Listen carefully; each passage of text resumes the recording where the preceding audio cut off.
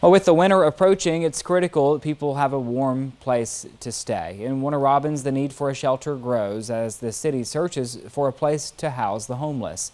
41 NBC's Andrew Willis spoke with Mayor LaRhonda Patrick about challenges the city faces in providing that shelter and what you can do to help.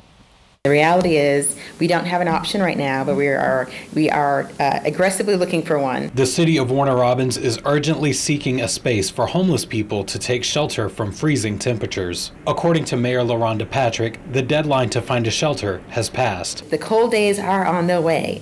In Georgia, the cold days might start next week. I don't know. In previous years, the city partnered with The Table at First Christian Church to provide a warm meal and a place to sleep. But according to Pastor Jordan Williams, the church is no longer able due to lack of funding and volunteers. Mayor Patrick says it was a huge undertaking. The city came in and we provided support. The community came in and they provided support. So it ran pretty smoothly, but we respect their decision to say that they're not able to do it this year because that is a task of its own. That's why earlier this year, the city purchased a property dedicated to shelter the homeless. But Mayor Patrick says plans to open it in December were delayed when contaminants were found in the building. We can't have individuals in a building that may have contaminants, so we've got to do the proper due diligence and the remediation to make sure it is safe before we put in the money to renovate. Now, the city is asking for your help to provide an emergency shelter. Mayor Patrick says the space needs to be large enough to house 40 people